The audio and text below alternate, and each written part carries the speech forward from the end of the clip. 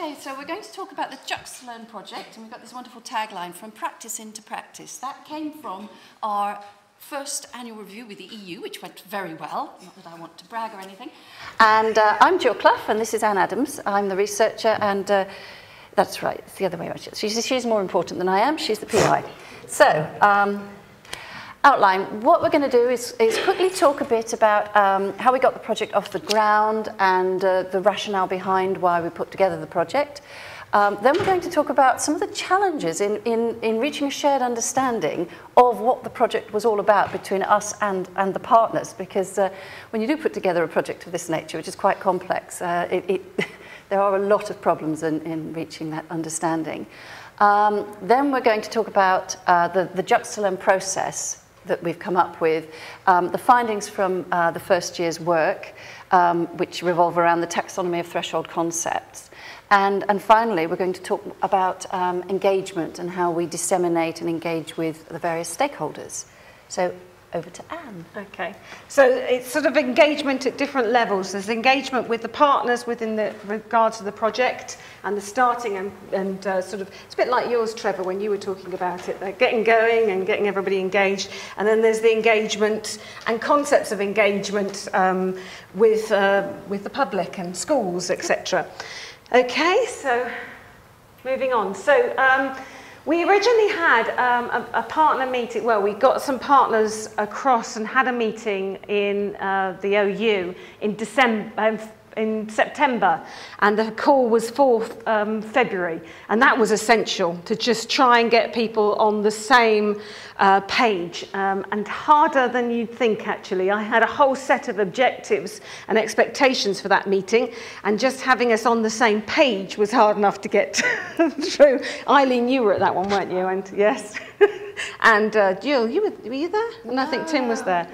Yeah, okay, so we discussed objectives and expectations, and actually, although I was sort of thinking, oh, we should have had more of an idea and allocated tasks to everybody, what we did end up was with a theme of performance, which was pretty useful to tie us together and has been very unifying in keeping us going. This whole, just having a theme is important, and everybody understanding that theme. Then we had an EU, in that meeting we had a discussion about resources and what we could do, and then we could scope expectations of what different partners thought could come from this. And that was, like I said, harder than I'd initially thought. One of the things that was driving us was the fact that in STEM, the call was asking for instilling STEM curiosity and understanding. Basically, the EU want everything. They wanted to get everybody engaged, and they wanted to increase understanding for students, and that to be personalised understanding, as well as we've sort of like stretched it a bit towards group video making, but personal understanding being progressed, and we can identify that and track that through threshold concepts. But one of the things that sort of drove us originally was looking at the previous research on e-learning, mobile e-learning, and STEM e-learning and gaming e-learning. I did a quick search and found that actually, when you looked at all of the TEL research that we've done in that area, just looking at the images, it was very focused on one person and the technology, rather than the process. And I think the whole thing of performance made us start to think about the process more, of actually juxtaposing understanding, and that's the underpinning of this project, is about not just supporting understanding of concepts, yes, but actually through juxtaposing and then reflecting on that understanding in a creative way. And it's the creative performance that's sort of driving the whole project forward. So that it's sustainable and scalable was also one of the things that we have been. And actually, with regard to the partners, this is one of the sort of tensions that we're coming up against now, is that with a research project, innovating and advancing what they think are innovative and the things that they're eager to advance on, whilst also making it sustainable and scalable in a school system, is really hard. Mainly, a lot of TEL has died. It sort of like says sustainable, scalable is to produce lesson plans. Oh yeah, we'll do all the fun, exciting stuff and then throw out some lesson plans and somehow that'll be sustainable and scalable. But actually, if you go into the schools and look at how teachers teach, as one of the teachers said to us, we don't even want to write lesson plans, let alone look at ones that have been created by someone else and re-employ them. So we had to sort of really go back and review it, but we still keep coming up against this sort of this innovating and what is theoretically and conceptually good to what practically can be applied, and continually trying to make those connections between the two is easier said than done.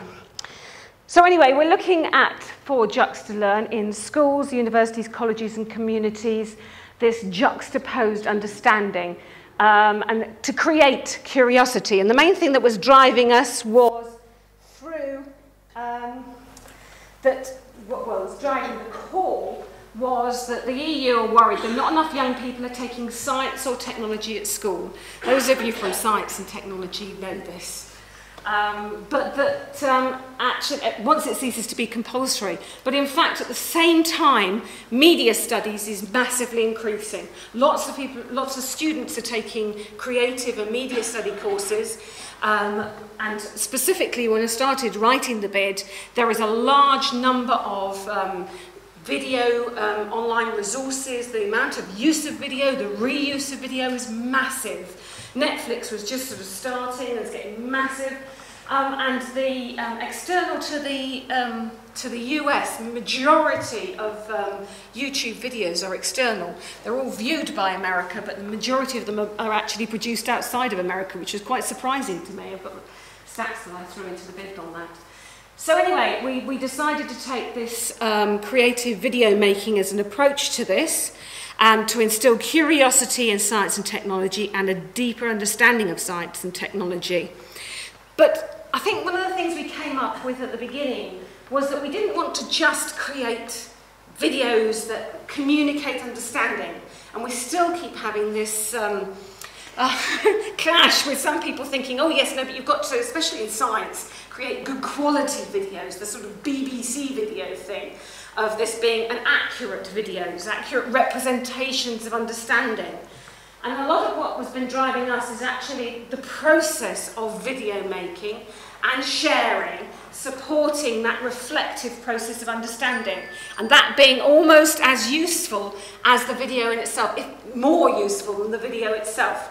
So it would be nice if there are useful, valid videos at the end, but it's the process of creating the video that's absolutely useful for the students, because it supports that understanding, reflective learning of threshold concepts. We did a run through a couple of months ago with one of the schools, and I must say that the teacher that we've been working with, who's heading up the science, said to me particularly, he said, you know, when you first came to me with this idea, you know, he said, I thought actually it was a pile of bleep. but actually, he said it really worked. I couldn't believe it. The students, I thought they'd just go off and have videos and have fun, but actually they were coming up to me and saying, well actually if I take this and citation, if I do this with it, is it accurate, sir? If I apply it this way, is it still what it's supposed to be? He said they were asking all those probing questions.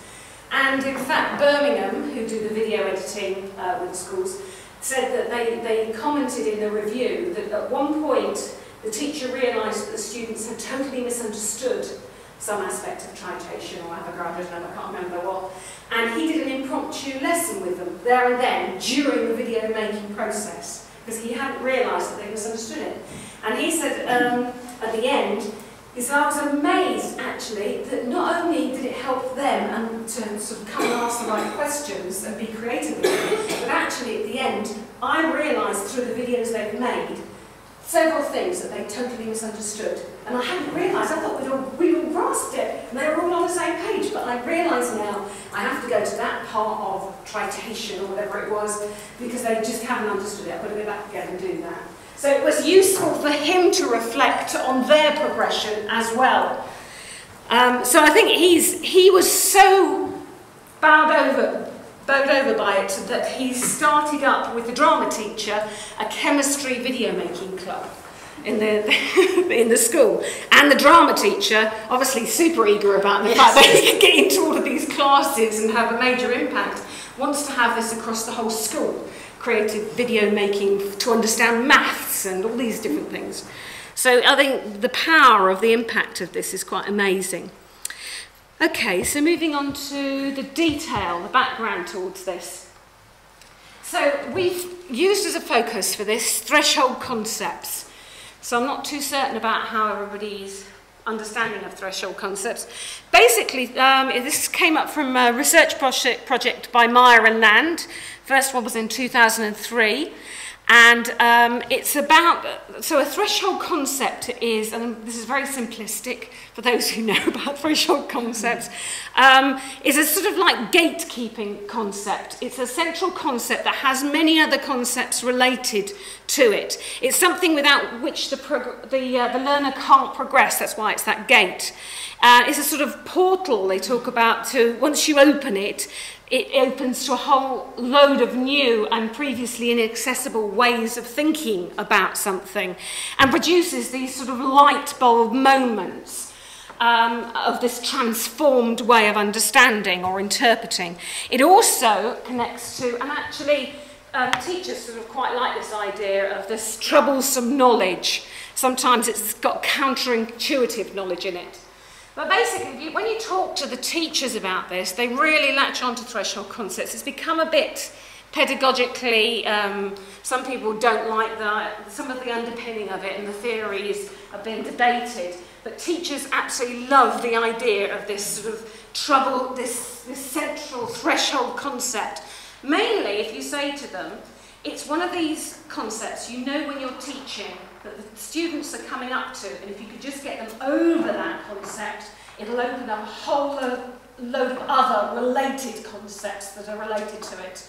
And you know when you've taught or you've written a course that you've got this concept that's it's a problem one. It's the one that all the students, when they come to do an exam, will have a problem with.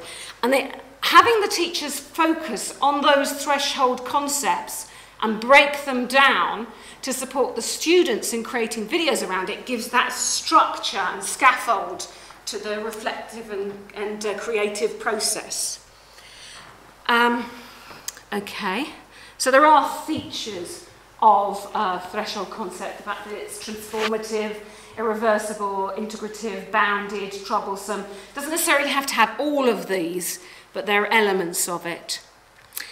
Okay, these are the learning pathways of different students, basically, through internalising a concept. And this was ever so useful to explain to the teachers about a threshold concept. So this is a sort of like pathway of a student. You can see where you've taught, you know those students that go round and round in circles of, yeah, no, I've got that, no, I haven't, oh, wait a minute, and they go backwards and forwards, round and round in circles until they've internalised that concept. This is a student who gets halfway through and then just gives up. This is one of the sort of ideal pathways where they're having problems and then they carry on forwards, but they keep having stops and starts and going up and down. This one looks like it would be a student who has an ideal internalising. They just internalise it. But there's a lot of literature about conceptual understanding and mimicry. And this is, I think, a major problem when you're teaching, writing courses, that you see when it comes to exams, that these are the students, and a lot of them, I think this might relate to drop-off rates, those that go, yeah, no, I understand that. Variables, yes. No, I understand whatever this, tritation. And they just skim through, assuming they understand it, or they're just mimicking an understanding, regurgitating, taking the words that are in the book, taking them and then they just regurgitate them back at you. But actually, they just have this surface understanding. And they're the ones that we're trying to at least get them to do a bit more of this, or at least have a structured approach to this, where they actually reflect and think, do I understand it? So they do a bit more of it up and down, thinking on what they're, rather than just skimming through thinking, I just need to take the stuff from the book, stick it in my head and answer the questions in the exam, and then they get unstuck.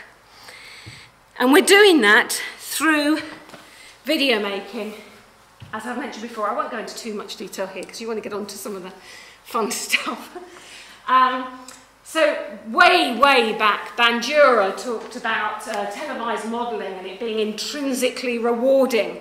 And you see that with the students, them being motivated to create these videos and mainly be creative in science. And you can see them just having fun with it and laughing with it in a way that I'm not certain that they always do in science classes.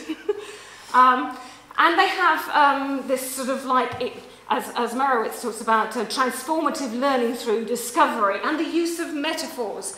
So the whole point with Juxtalearn is it's actually juxtaposing and you compare with current understanding.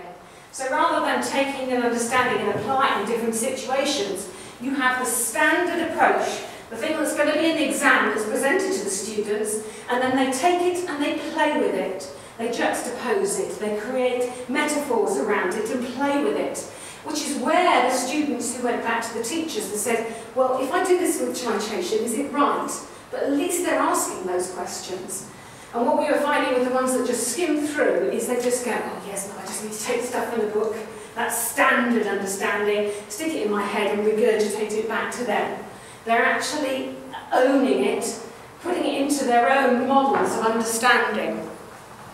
They're reflecting on it, as Julie would say, and there's been a lot of literature recently on video making and, funnily enough, editing, how editing videos supports reflection. In each stage of the process in Juxtalearn, we've been identifying how it supports students in reflecting on what they're doing and the deeper understanding that fits in there. To support them sort of comparing and contrasting and lateral thinking. Sorry, now we go on to some more fun stuff. So that's the underpinning understanding of it. Right, so as we said right at the beginning, one of the first challenges we faced was to reach a shared understanding of the project amongst the partners in the project as well as with the teachers. And so since this is a sort of a performative video based project, logically we decided we'd use video to share our understanding and express our understanding. So right at the very early meeting, we all made a video, and this is our video. Part of our video. Part of our video. It's only a short bit. Oopsie, that's not it at all. That is the next slide. So that's it there.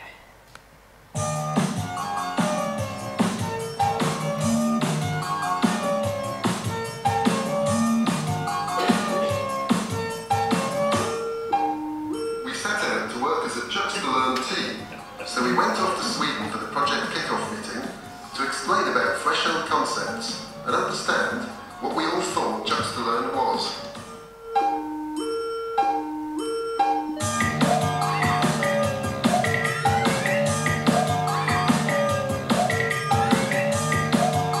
But we didn't understand how to communicate our understanding.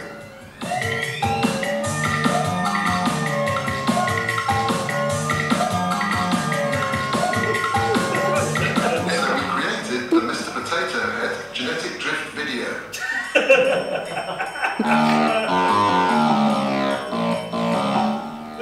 Then they understood. We returned to Milton Keynes. We worked with the teachers, and the teachers didn't understand why the students didn't understand.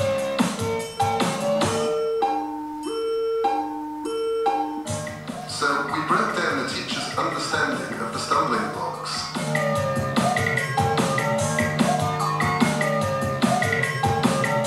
And we broke down the student's understanding of the stumbling blocks.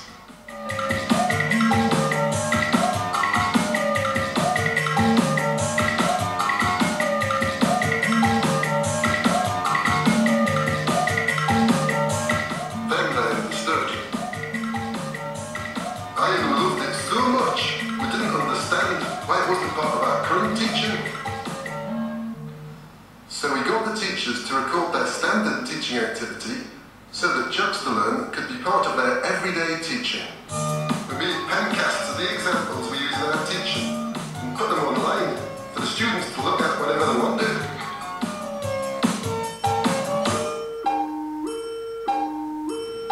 We really love it.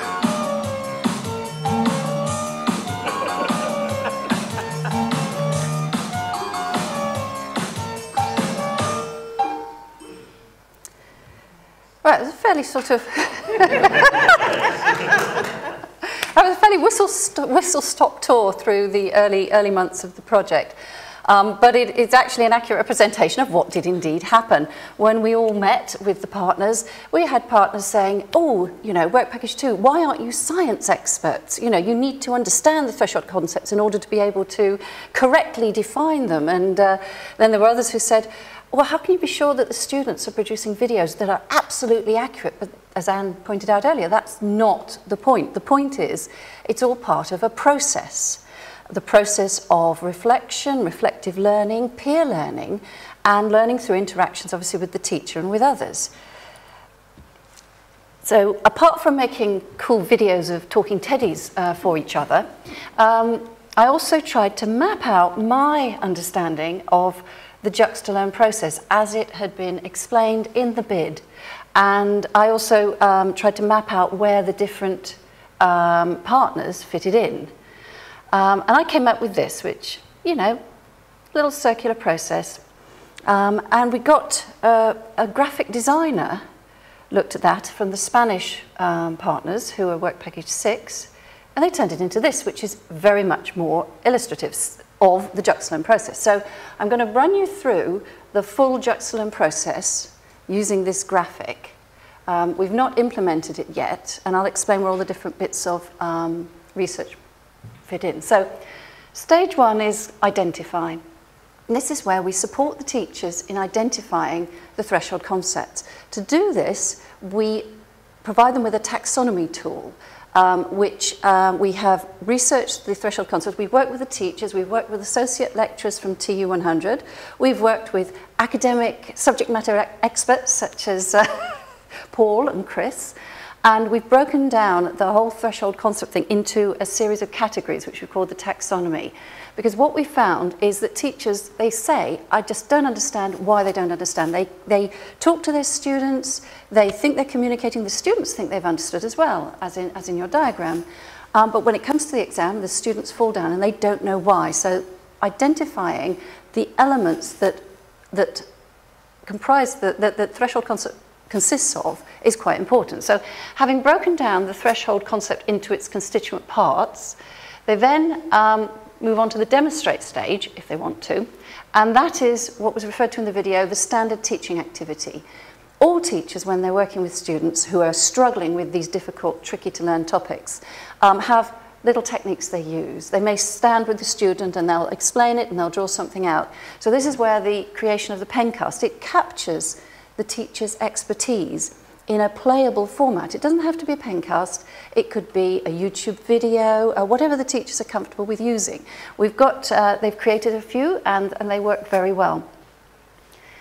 Interpret is the next stage, and this is where the teachers and the students work together using the taxonomy and having fed it through into a diagnostic quiz to identify the gaps in the students' understanding.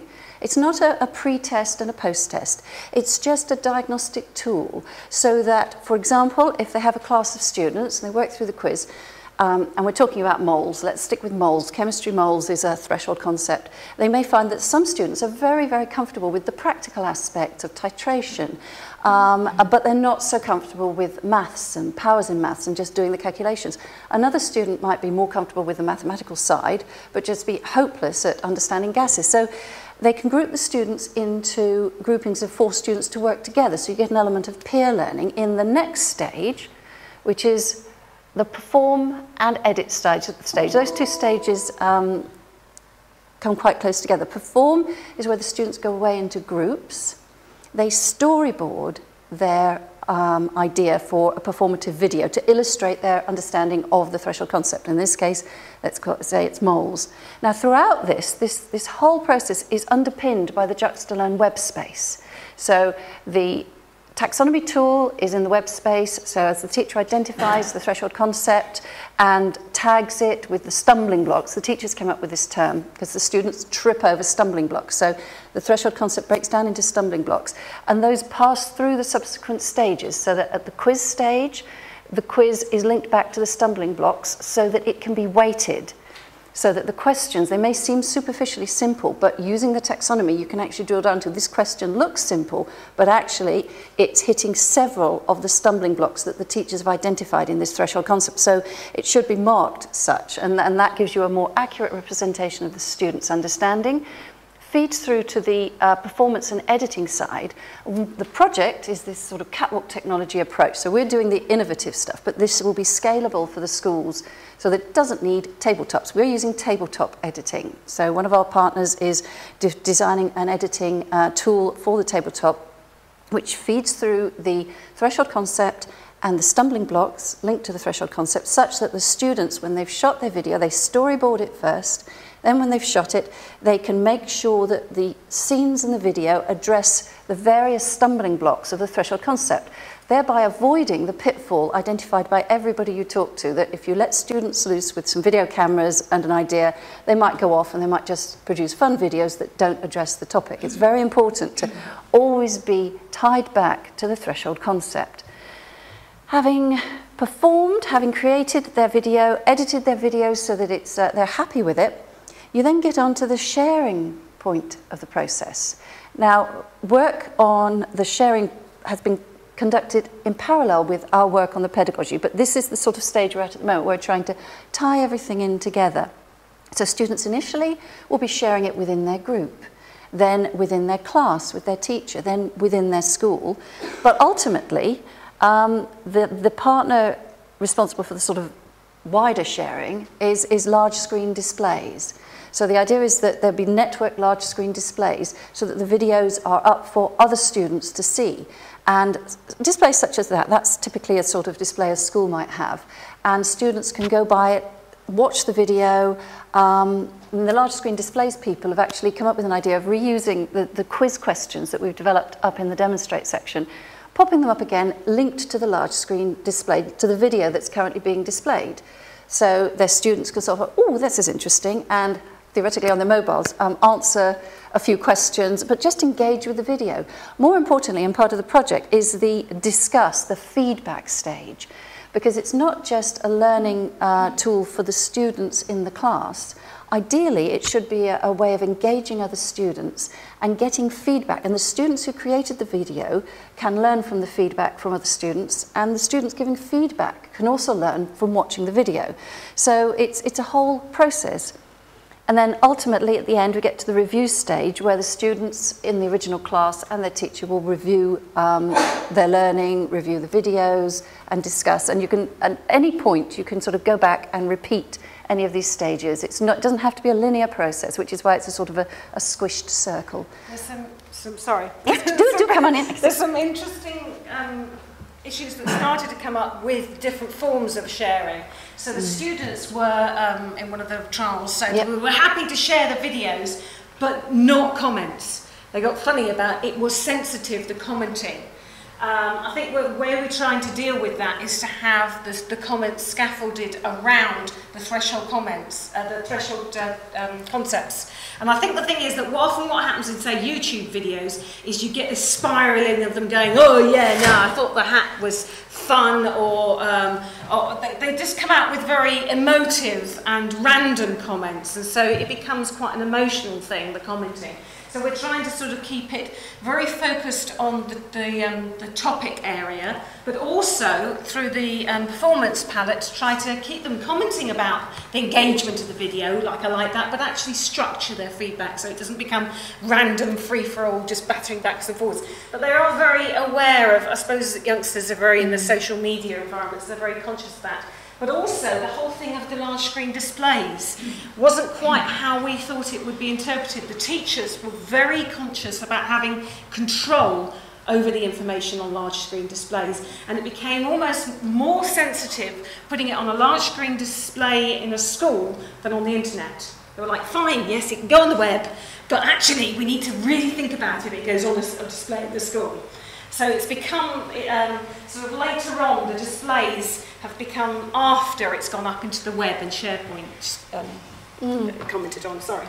Well, that's fine, it's good.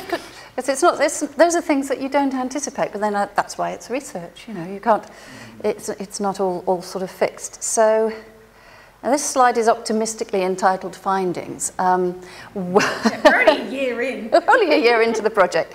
So we in Work Package 2, which is the pedagogical work package, have had, we've conducted a lot of, several workshops with teachers and one with students. We've also worked with Work Package 3, which is the performance work package, all about creative performance, and Work Package 4, which is the tabletop editing work package, to host another workshop at the school where the students used we've called it the pedagogical palette and the performance palette. So the pedagogical palette contains all the stumbling blocks that the teacher identified with the threshold concept, and the performance palette contains guidelines on performance, the type of genre, various sort of helpful things for creating a video performance, because obviously teachers aren't experienced in creating videos. Yeah. This became, I think this is something, I don't know if it's something particular to science, but several of the science teachers got very sort of, and people from science got very wound up about the idea that students, what if they aren't creative? What if they can't create a video around moles or whatever? And they were very nervous about that. And I don't know, it's something that in, say, English they don't worry about, but they did. And in fact, having them working in groups, it sort of counteracted. It also allowed for the fact that some students didn't want to be in front of the video, they could take on different roles, and that's what the performance palette supports, the different roles, but also supports them working together to create this creative thing, rather than them just being individually, which is what we were originally going to do. It's probably part of the reason that the drama teacher is so engaged, because the performance palette helps explain and engage students with the idea of creating a video performance and learning about the role of the person behind the scenes as well as the roles of those in front. But anyway, back to the taxonomy and the threshold concepts. We came up with a taxonomy. Now this is... You're doing Mum's video. Yes, that's later. Okay. There's another video coming, you'll really like it, but you'll have to wait. This is a graphical representation of the taxonomy we came up with, and we worked with the teachers on this. And we came up with a table which is quite difficult to fit on a screen, basically. And it's also, the teachers found it quite difficult to engage with. So we've developed it into this graphic, and then we're creating a WordPress app that will fit into the Juxtalearn web space and kind of support the teachers through all these stages. But basically, the teachers come along, they say, right, my student has a problem with moles. They don't understand, they can't grasp the idea of gases and the different volumes of gases. So, and with all the sorts of, so it starts from an example of what the students have problems with. And is it, you know, a terminology? That is the first interface between the student and the topic. Is it scientific use of everyday terminology, which is often the case? Sometimes one term is used to represent many scientific concepts, and volts springs to mind, she said, looking directly at Paul. I looked it up on Wikipedia, and there are 3 different definitions of volts in different terms. So depending on the context, the word volt and voltage means, you know, slightly different things. I find it confusing. And then one concept can have many different scientific names, again, according to context. And teachers are domain experts, so they're within this domain. To them, it's perfectly normal. And sometimes the student says, yes, I've understood, but they haven't. They've got different understandings of the same words. Yeah, no, sorry, that's where you get the students sort of like saying, oh yeah, no, I understand it, and they're using the term variable or volts or whatever, or that they've learnt from somewhere else, and they're just skimming through going, yeah, no, I understand it. And it's at that terminology level. And what we've done with the teachers is actually got them to reflect on, and actually a lot of this ended up being a lot more time with the teachers than we thought it would need to be, but actually to reflect on and unpick about what are these threshold concepts and what are the problems within these threshold concepts. And the first barrier seems to be it's to do with the terminology. The teachers are talking to them at one point, and usually when you become a scientist, you become a computer scientist, And this is worse in physics. Physicists are worse because they combine everything, maths language and normal language and everyday language and science language. And their use of metaphors is just to seem to be believed. But you become this scientist or a computer scientist, and you use terminology in a certain way, and the student comes along reading the book thinking they've understood it, but it's mixed up with a lot of other understanding that they have. So they think they're communicating, but they're communicating at different levels, and it doesn't really get unpicked that until you get to the exam that they're talking at cross purposes, or through doing something like a creative playing with it. So there's the terminology, but then there's another layer beneath the terminology. So it may not be a terminology problem, it could be to do with their mental models that they've built up around the concept. Yes. So this layer is still in a state of flux, but in its sort of current state, it's around the concepts, and we've got broken it down into essential concepts and incomplete pre-knowledge. Perhaps not very good terms, but incomplete pre-knowledge, it could be sort of underpinning concepts that the student lacks, and a simple one is very often maths. Students go into chemistry or physics or biology, even biology, statistics is really important. But because they're not confident in their underpinning maths knowledge isn't up to scratch, they struggle with the concept. And some of the examples of the problems their students have that teachers have given us relate to maths, so they pop into that bit. Another interesting underpinning concept problem that's been pointed out to us is that students, say at primary school, are often taught science in a simplistic way that enables them to understand at that level, but then when they move on to the more senior levels, they have to effectively unlearn what they've been taught before, and they often feel, why were we taught this? This is what, Mrs. McGulty in junior school said, and that was right. This doesn't match that. So you've got these underpinning ideas that the students have got embedded within them that have to be unlearned. And then there's the idea of complementary concepts. Well, with every threshold concept, there are some concepts alongside it that you need to understand, and it's assumed you understand. And sort of a higher education one is a genetic drift. That was one of the first ones pointed out to us. It's such a complicated concept, it's not being taught anymore, which is why we haven't included it in this research. But in order to understand genetic drift, it is assumed that you already understand natural selection, because genetic drift makes no sense unless you understand natural selection. If your understanding of natural selection is flawed, then you're going to have problems with genetic drift. And indeed, as you learn genetic drift, you also have to learn about the causes of genetic drift, which include founder effect and bottlenecking. And these are extra things that you have to learn. So this is the conceptual layer. So there's the way of communicating between the teacher and the student, that's the terminology. There's the model that they build up based on their pre-knowledge and the current concepts that they're building together, which will always have gaps in it to some extent. Sometimes those gaps are sort of reasonably mapped across and can be filled in with the new knowledge that they're building, or sometimes those gaps in their understanding fall them down into intuitive beliefs. And this is where they start to fill in those gaps in their understanding with these conceptual construals, which are the assumed relationships, causal relationships. And those are the things that start to really unpick when you're teaching them a complex concept. Because if their underlying intuitive beliefs that they're relying on are completely contrary to everything you're building up, they start to build elaborate maps of why what you're saying to them works based on some of these intuitive beliefs. Yes. It could be a nightmare. And we've got some examples of these. I mean, Shanann has brought one up. She's been looking into the threshold concept cells, and the one that you mentioned is that students often think that larger animals are made up of bigger cells than smaller animals. It's perfectly logical to them because, bigger people have got, longer arms and are just larger than smaller people. Cause and effect. Yeah, so it's a sort of an inadequate sort of... And physics is another one. There's loads of intuitive... The trajectory that if you swing a ball around your head and then you release it off at the end of a string, apparently there's some papers that say, a fairly high percentage of university-level students think that the ball will follow a curved path. And this is something that they've managed to go through their entire sort of GCSE and A-level whilst believing this, and it's not caused a problem. I think we all have intuitive beliefs that we rely, they get us through everyday, they're working models. And these are the real deep down ingrained things that the science teachers just, you can't even imagine the sort of misunderstanding some students have. And this is the, you know, the underlying cause of a lot of problems.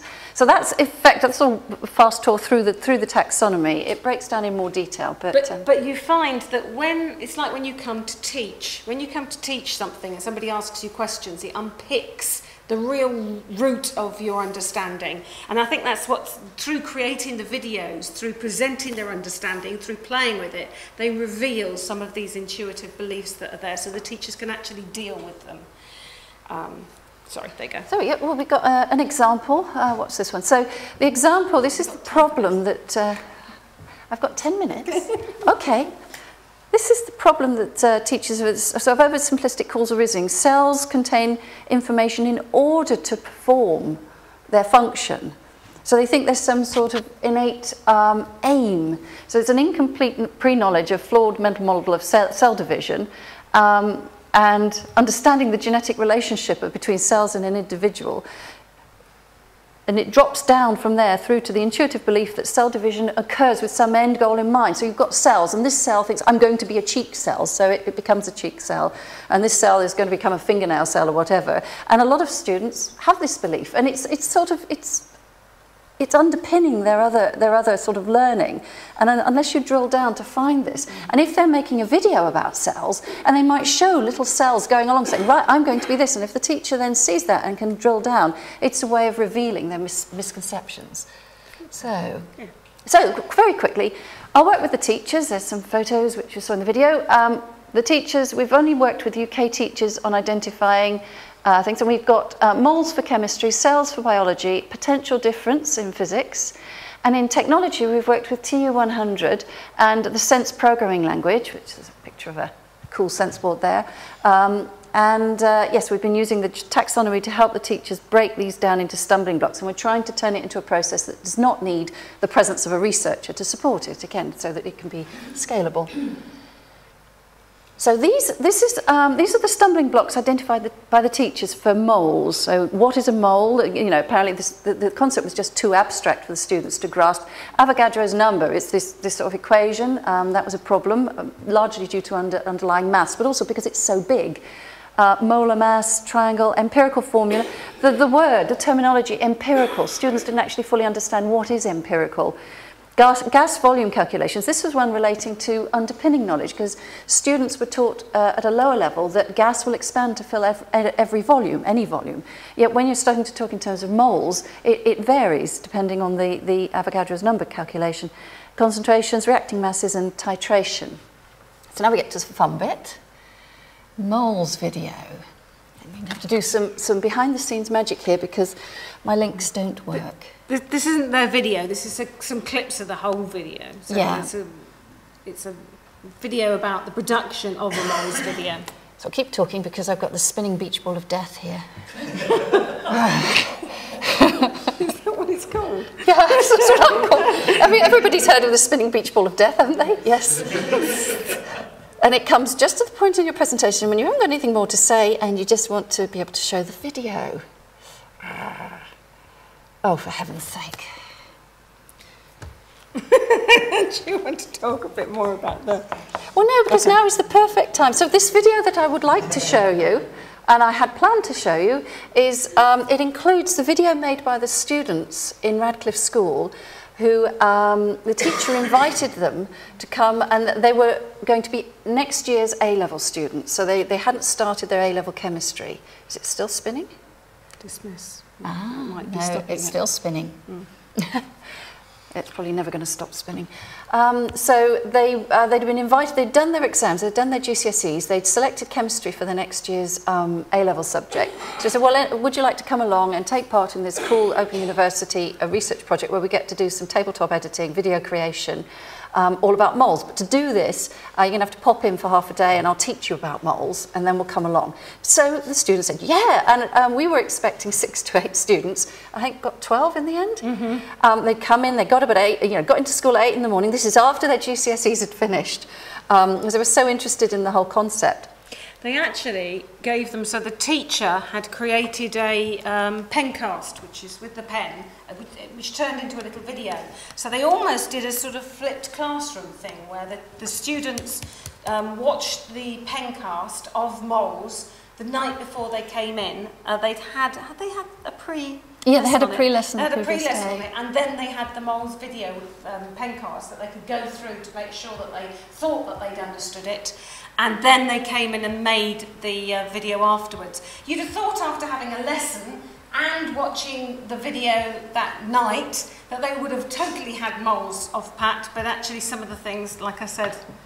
Yes! Yeah. It's gonna be fun. Yes, I had to sort of quit it, so I'm not going to mess around with it too much. I'm just going to play it. This is a video produced by Work Package 3, who are the performance work package. And it includes some of the clips from the videos so that not the whole students... video. No, but the students made, and it was really quite engaging.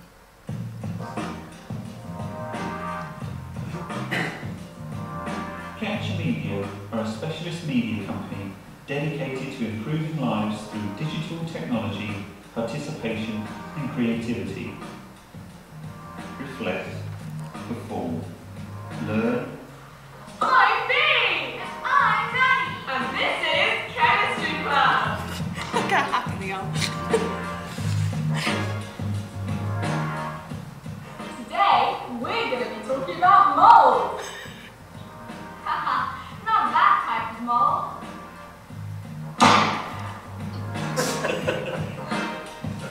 Typical kids.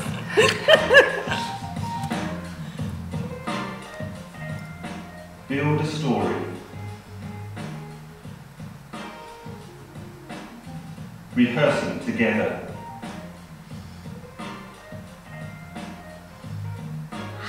Don't be embarrassed. Performance can be magic. Performance can be dancing.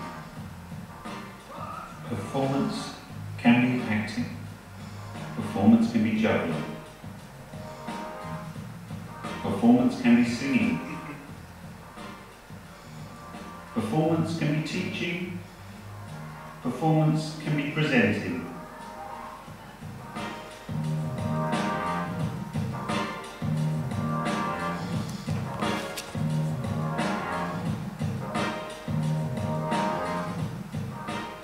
Performance is social interaction. With the known volumes and the concentrations we found Shoot in the field. when we times those together and divide Enjoy by it. examples, we find out the number of moles in the solution.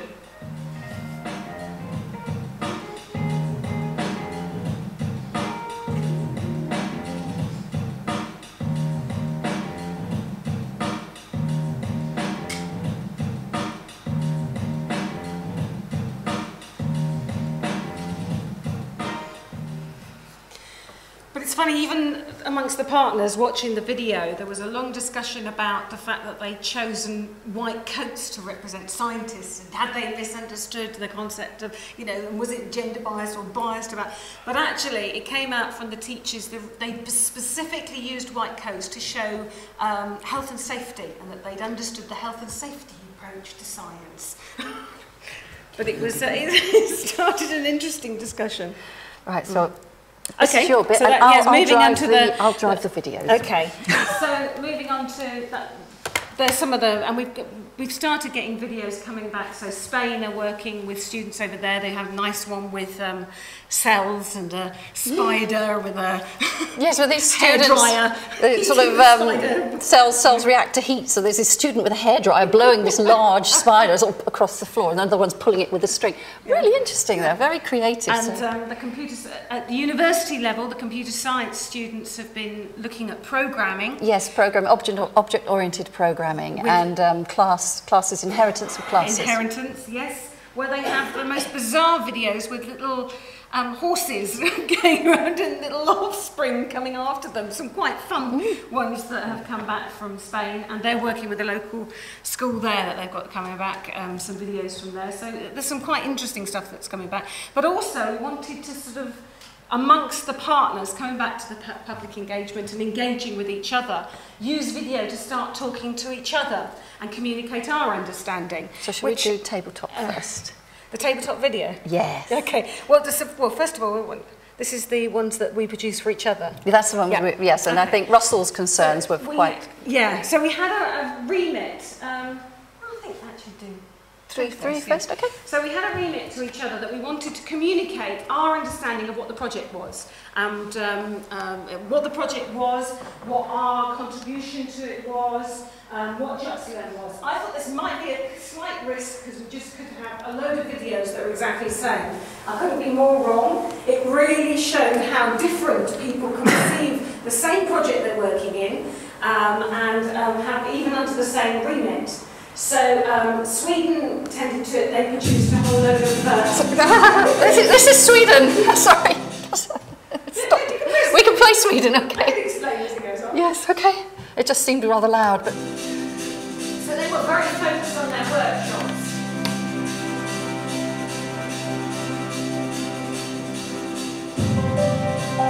So Sweden are the large screen displays one.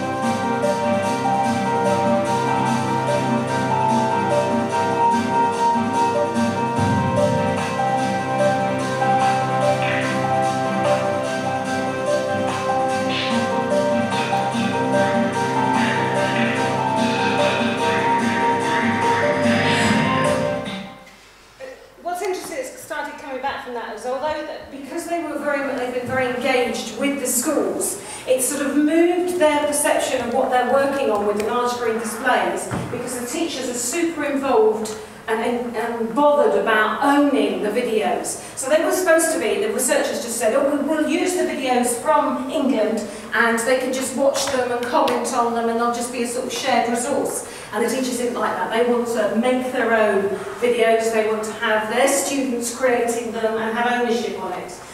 This is the one from Catch Media.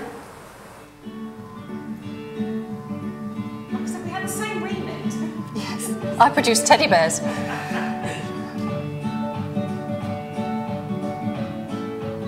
did have a limit of a couple of minutes each.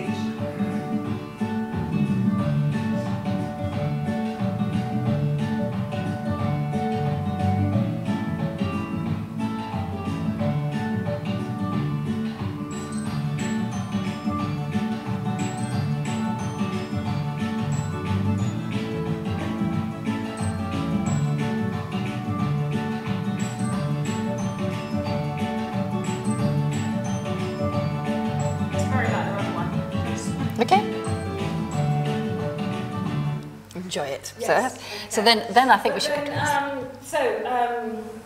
Birmingham. Birmingham, yes. Birmingham's is quite very different. They had a completely different concept of it. Yes, Birmingham's is quite. Which is very like Russell.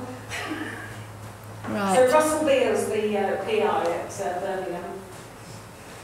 That's Russell. Here we go. Hi everyone, this is Russell from Birmingham. Myself and Mina are taking part in the project, and we've just managed to recruit a research fellow, which is the best news ever, although she doesn't start until July, so we're bringing somebody in for a couple of months. In the meantime, that means we're probably not as fully up to speed with things as I would like. But it's easy to tell you about our expertise. We are focusing on the HCI aspects, the human-computer interaction aspects, the design aspects, and the technological build of the tabletop device. We have a background in design, in security, in privacy, in understanding users' needs, in creating new systems with new technologies for them. So that kind of sums up our expertise. How we envisage the entire project is actually what I want to chat to partners when we're there at the meeting, because I'm trying to see how all the different bits fit together effectively, and in particular I'm trying to understand how the pedagogic bits are going to be tied in well with the video. Because one of my concerns is that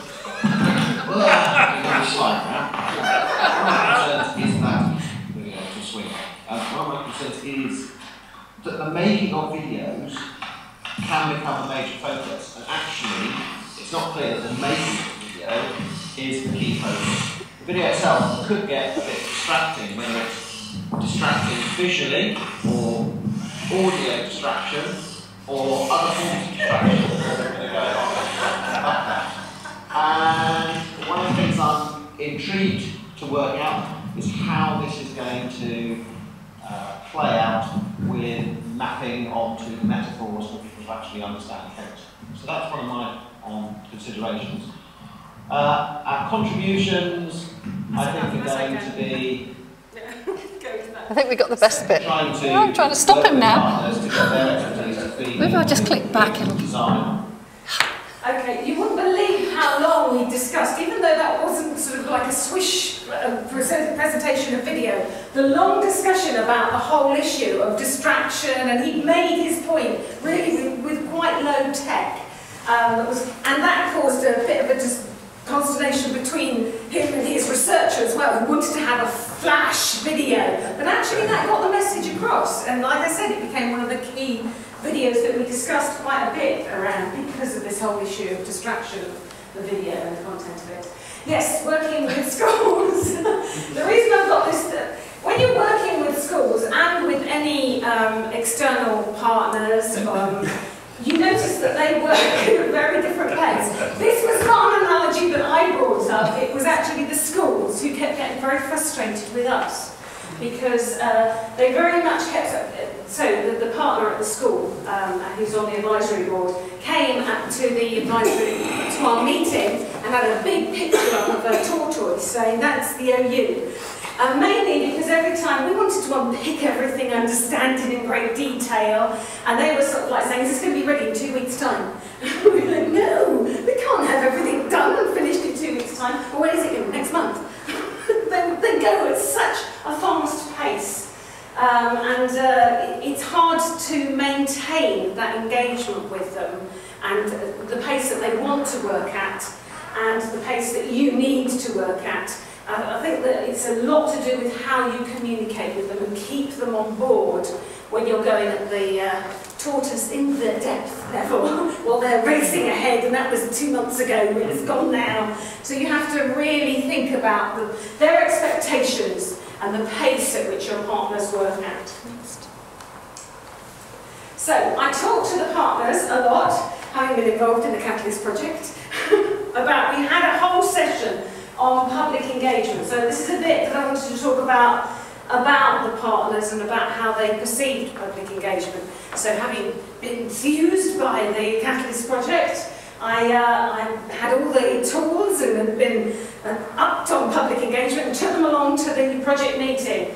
And I had the NCPE map of all the partners, the potential engagement stakeholders that we could be involved in, and discuss that with them. And yes, just whisk through them all. Yes, the stages of research that we can get engaged with the public and through our research, right from the beginning all the way through.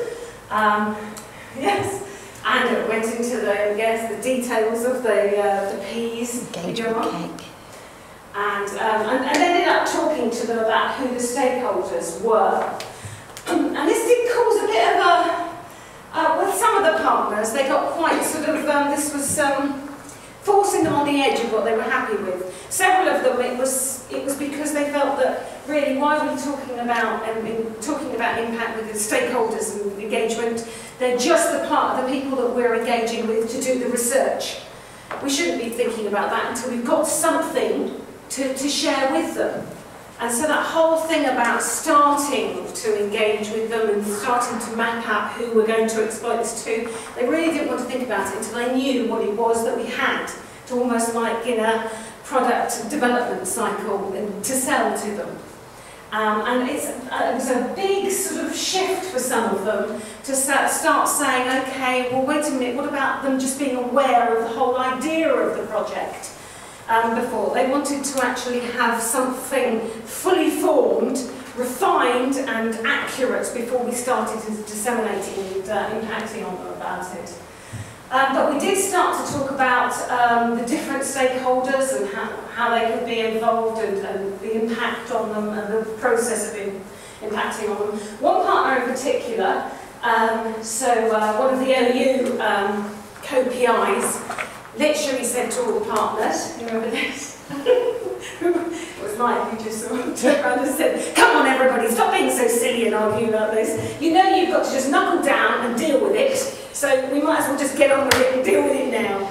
And one of them actually admitted that he tried to engage the public with his research before, and it had been a disaster. He wasn't able to communicate effectively with the public, and he it was like an emotional, he'd given up. And so you have to realise, speaking about public engagement, about the sensitivities in engaging from the researcher's point of view, of them feeling that they don't really have the skills to be able to communicate effectively. And we're trying to do it as a project as a whole. But we did map out what the different stakeholders are, what their expectations are, and how we would try to. And we're still trying to get the partners to understand. Unfortunately, several of them are, they're still avidly focusing on scientific publications and scientific impact. And they wanted almost to get that nailed first, before they went on to the public. The public happens after they've dealt with the scientific impacts, which I suppose you can understand really. I did use this was an analysis that Anne, done of our, so we have a website up, we have blogs, we have videos on there, and Anne did, through the Capitalist Project, a sort of like evaluation of several projects. And I did try to use this as leverage to start getting the partners to thinking about how interactive we are. And it was quite useful to start saying, mainly because I think it fitted with a lot of the computing people we've got, a breakdown of different tools and approaches and facilities and what it facilitated. Actually, it was the first year review and the fact that the project officer really just jumped on it and said, you must get exploitation sorted. And they were sort of like, yeah, but it's only the first year. And they were sort of like saying, no, you must. And so it sort of motivated them forward. And things like this do help because it gives something objective that they can concentrate on. I did communicate with them about the Science for All approach to public engagement, the transmit, receive, collaborate. But I think the thing is actually getting some of them, the hearts and minds before you can start going into the processes. And I don't think we still haven't quite got all of the hearts and minds. They're okay about, we've moved them forward by communicating with each other in different ways, and that started moving them forward. And they're now so still a bit concerned about social media. Yes. The reviewers introduced the idea of social media, and even at the review, one partner was saying, we need a careful plan, and we had a meeting today, and another partner said the same thing. They seemed very concerned about social media as a channel for dissemination, which is something we've got to get to the bottom of. I think it's come up from several of the partners. There's no point in us just having social media, just using social media. You need to think about what your message is through social media. You need to think about who it is that you're communicating. And we don't have an accurate representation, accurate findings that we want to communicate to them about. So it's still sort of like bone of contention between us about, well, wait a minute, we just need to communicate and them to be aware that we're here and what your different expertise is, and then wanting to communicate something that is high. They're used to communicating at a certain level. I started talking about, through social media, and I've talked to Anne about this, about Dunbar's number, the actual level of connectivity and intimacy that you could have. This is a social learning theory approach, I think it is, of the amount that you can actually still maintain an intimate relationship at a certain number. And the next one's the one that's, I think, more effective. The ripple effect. Now this somehow, there's several of the partners, they can relate to this, actually understanding that there are key people that you can connect to, and that has started getting some of them to start saying, oh right, okay, as long as we have a process with social media that is approaching the accurate, appropriate people that have the right influence in an area that we think is a right area, then they seem to be moving forward now, having this ripple effect. And we're starting to map out, in the project, who are the key people, key connection points. So Jill started mapping out with Twitter, key central ripples that can be rippled out from the projects. And with the project, we started talking about a table of impacts because we're working a lot with the project earlier on. This was another issue of debate that keeps going around in circles, of us collecting engagement and impact that we're having with partners early on. And several of them were saying, well, no, we shouldn't, even though Sweden and Portugal have said that they've been very surprised and they've been having impact already. They still were very reticent about actually capturing that and making logs of it. We've been keeping it for ourselves because it's been having quite a rapid impact.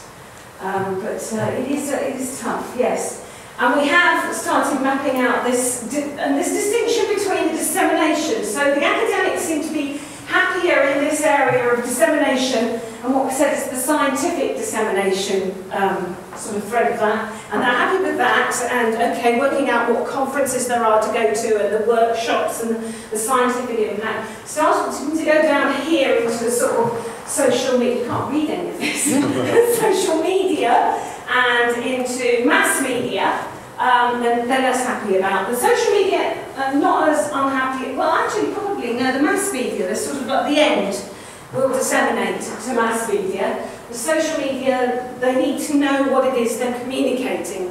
That's what several of the partners have said before they start getting follow Juxtalearn_EU. Are they people in the central ripple? I don't know. And then with the exploitation, actually, I can't read this. You can't read it here either. Let's just move on. Yeah, no, but anyway, with the exploitation, we're starting to get them to map out with the schools that they're working with, policy makers and likely decision makers in the school sector. And then with regard to impacts for follow-on funding, they seem to be quite motivated with regard to that. Yeah, I can't read half of that. Sorry, yes, so are there any questions? Did we not have another video? Oh, I don't know. What would you like to show? We've got loads of videos. We've shown lots of videos. Okay, sorry. Mr. Potato Head, you know. I thought we had another video, didn't we, Sean? We probably do. Are there any questions? Sorry. Yes? I'm just kind of curious, really, because it's fascinating, particularly the approach around video and stuff, but I was wondering the approach to mapping that into the kind of school schedule, school timetable and stuff. You mentioned about the Juxtalearn process. Have you had any luck trying to get that into? Oh golly, yeah, more than we imagined. We totally thought this would be an after school. I suppose we were following on from the PI project, that this should probably be after school. It's very hard to get into the curriculum. We were dealing with A-level students, so it would make it a bit easier. And they did have slots that we thought we'd go into, but actually the teachers so bought into it, they put it straight into classroom time. I think possibly that could have been the fact that we worked with teachers to start off before we started. We didn't come in with this drop-in method and process. We worked with the teachers to identify the threshold concepts that were important to them. And they saw it as not a sort of fun thing on the side, although, like I said, the chemistry teachers liked it, but actually because it was tied to specific concepts and they'd broken down what the sub-concept were, it wasn't us just creating a lesson plan, it was them creating it, that it actually, they could see that it was relevant to the core learning. So they had it in their classes. So can you get through that? Sorry, just to finish. Can you get through an iteration in 40 minutes? It was a day. Yeah, but we wouldn't do a full iteration anyway. It's bits. So the identification of the threshold concept, that's the teacher on their own doing that. They start with examples, they think of problems that students have. They do that, that's all preparatory work. The first thing the teacher does with the students is a sort of a quiz. Now they could set the student to do this at home because it would be online, or they could have a classroom session devoted to it and then discuss the results with the students in the classroom. It's sort of flexible, and then they're moving on to the creative video, storyboarding, shooting and editing. That's a sort of a longer process. Again, it's flexible. You can decide when and how you're going to do it, and so on. And the sharing is something else. But the teacher was so bought into how good it was, he printed up just the squares of the storyboard, not one that had the broken down parts in it. And because he just thought somehow, if we just had the storyboard, I gave it to the students on this topic that I know is a threshold concept, that they would, and they were just like, and because it hadn't been broken down. So I think we've got to develop the resources so it supports it. But he was totally, oh, this will suddenly somehow produce the same thing again. If I just give them the storyboard and they map out the video that they've been making. So I think you can do it without creating a video. The motivating to create the video is really useful for the students. But you can have elements of the whole thing. Also, you could use videos produced by another school and focus on the commenting, feedback and sharing process as a learning method as well. So that you can use different bits of the process, depending on the resources of your school. Sorry. Yeah, it's partly to follow on the trend, which is in which lessons you use these in, which parts of the curriculum. So if you've just done this in science, for example, you try this in other academic domains. They wanted to put it across into the whole. We were like, wait, they weren't the hairs. They were going, well, we can see this would be relevant to the whole. We should have this in maths. We should have this in. But each bit they were like bowled over by their pens and having pen casts and them being up there and the students being able to look at that. Like each bit, the storyboards. Oh, that'd be great. Well, we should have that across. I'm thinking because you said right at the start that part of the issue with the way you put the project together was there was concern that there weren't enough students doing science subjects and everybody was taking media studies. Right? So would you put this in a media studies classroom? For them to create stuff. Well, I think it needs to be around their understanding of the science. But do you mean are there threshold concepts in other areas of academic knowledge in schools that you could put this into? Yeah.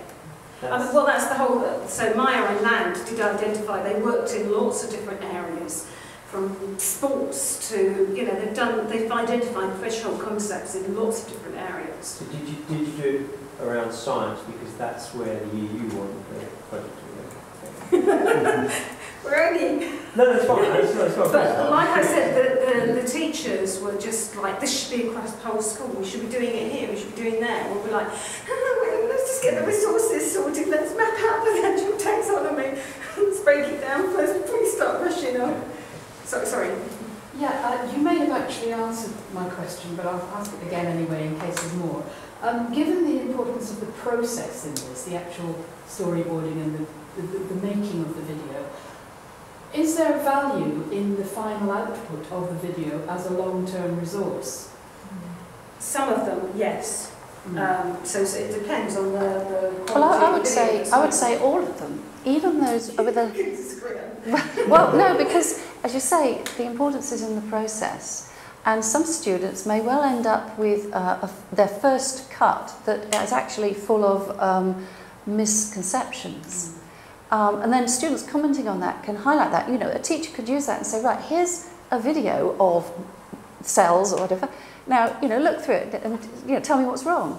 You can use these resources in many different ways. I would say you don't want to throw any of them away. The students themselves may say, right, now I understand better. I'm going to get rid of that draft. I'm going to reshoot these shots to make it a better video. And you must allow the students the possibility to do that. So we did talk about actually the fact that video has been, and media has been thought of as a perfect representation. But actually if you had the watch this in your own risk, This has inaccuracies in it, and I sort of like identify what was wrong in this video as a resource in itself. It could be useful, but I think the trouble is so many people think of them as being like BBC perfect representation of understanding. So you have to, and we have talked about trying to sort of frame it and have things around it saying these are. Yeah, this is the first draft, and yes, this is a final cut. It's got inaccuracies in it, so that people can be aware of that. Well, we don't have that. We don't have any student-created videos, not entire ones. We've got clips from that workshop, but we've not got through that stage because we are only in year one. We've started, but we haven't got. So I'm sure as the students create their videos, we will discover, how comfortable they are with putting up a video that their teacher has said, oh, actually, that's not quite accurate. They go, oh, they might say, no, I don't want it. Let me fix it. We don't know. We'll have to wait and see. It's an interesting, different way of viewing it. Sorry. Do you want to go?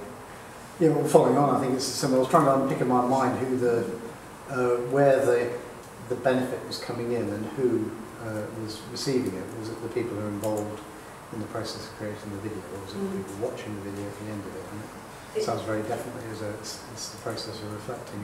It's a reflection all the way through, but it does bring in audience, and it being a different type of audience from this is a perfect. Although there's a lot of things in YouTube that are set up there and they don't say watch this at your own risk, that are inaccurate, and they're used by some teachers. You should know better that these are actually inaccurate representations, but they don't have that up there. So maybe we ought to be a bit. And another way that they're not necessarily the BBC perfect versions. Another way you can use the videos is during the storyboarding process as a resource, which is what we did in the workshop for the tabletop editing. So inspiration, you can watch a few YouTube videos basically on the subject just to get ideas of what other people have done. It doesn't make students copy. We found that quite clearly. It just opens their eyes a little bit as to the wealth of creativity that they could apply to the subject, and then they go off on their own because they want to make their mark. They start having fun and playing with these things that are supposed to be. I think some of them think it's almost like sacred, and they're not allowed to laugh in science classes. They're not allowed to play with things. They have to just take that book and put it into their head, and so it starts to change it to be a fun. Some of them it's a bit of a shock to the system. Sorry.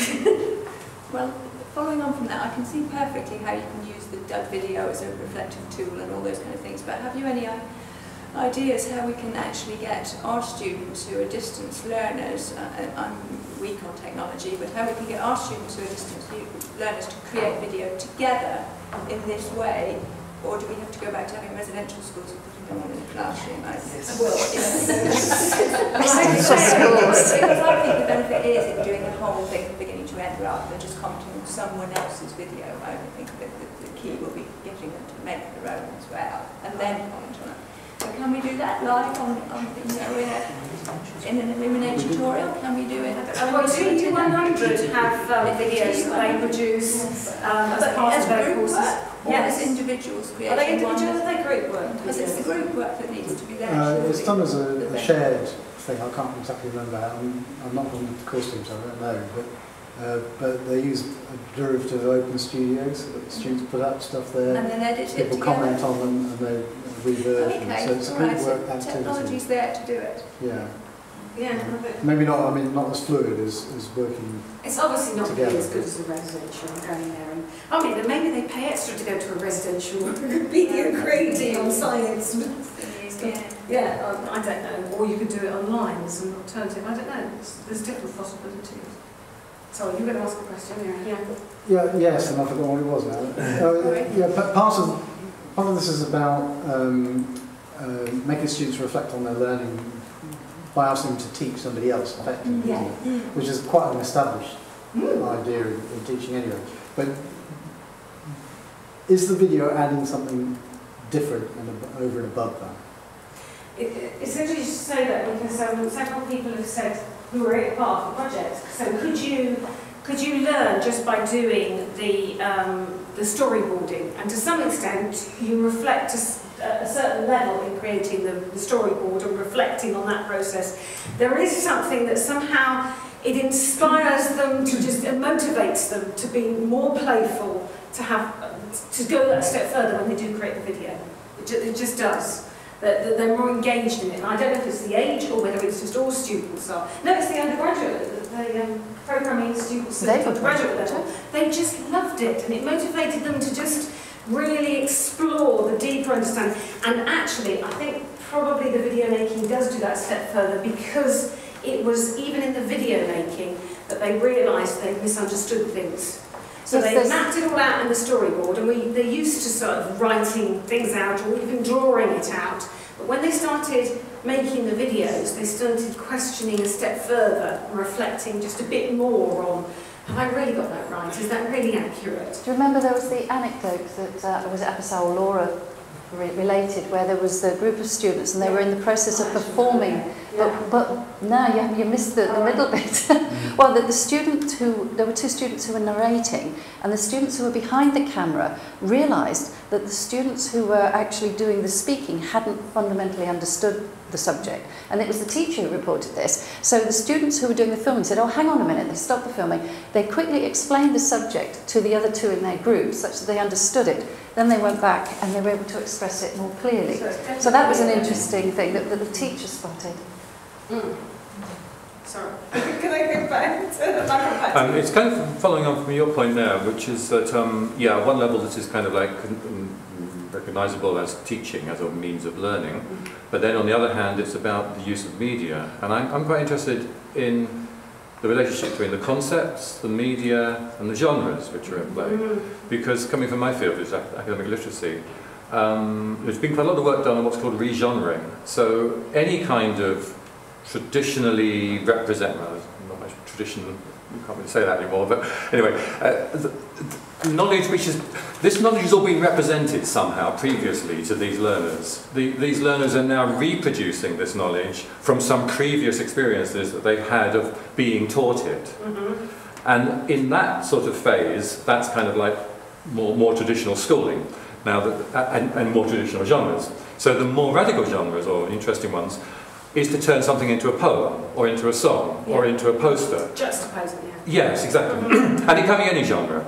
So what's my question here somewhere is, you know, how powerful the media is in that genre mix. Because obviously if you're writing a poem, or even if you're doing a poster, or if you're doing lots of different, or you're drawing a picture, all of these are different ways of representing the knowledge. So that shifting of genres is something to do with the way that the knowledge becomes absorbed and constructed within ourselves. I'd say that the way that the youth is moving, with the way that they're continually videoing themselves, having little clip things that they share with each other, is that they're moving into this video, and they have a greater ownership of it. I don't know, creating a poem, they would feel, I don't know, but I don't know if they feel such an ownership of it, but they really do feel that they understand the creating a film, or they want to, they're motivated to own it more. And it does that sort of like play, it takes it out of, I think the thing is, if it was more of a written to a written, they feel inhibited to represent it in an accurate way. And we saw this when we were working with the students first of all, is that it's almost like a sacred book that they need to replicate and when they put it into a written word, it has to be the same way, and they could misinterpret it. Whereas when they start putting it into a visual video format that they feel a bit more comfortable with, they sort of start to play with it, and it does highlight the things that they get wrong, which is what you want them to do, but they feel more comfortable in doing that than they. I'm not certain if that's the age group. We're just working with younger people, so whether older people would find it harder and feel more threatened to using a video, I don't know. I don't know what happens. I think TU100 is quite a young set of cohorts. I don't know, but I think definitely with the younger, they have more of an ownership to be able to play with its video. Sorry. Yeah, I was going to sort of similar thing, but is one of the issues that if you're moving them away from a sort of conventional route of teaching into a different medium, is that it requires them to use a different language. And if you were saying earlier that one of the issues about threshold concepts is some sort of failure of terminology and language. Is that where the benefit's coming in? Because you're requiring them to do it in a way that doesn't use school speak.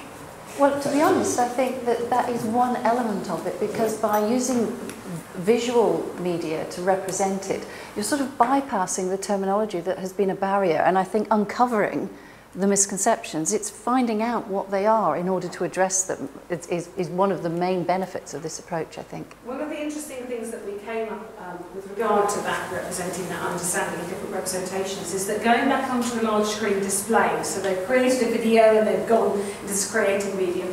The large screen displays, they don't have sound, so they need to start thinking about having titles. So they have to go back to formalising into a written language, which is what they have to do for the exams. So it sort of forces them to sort of step out, play, juxtapose and create things, and then they have to start going back and sort of putting in the words and to the things that they understand. So they're sort of going full circle.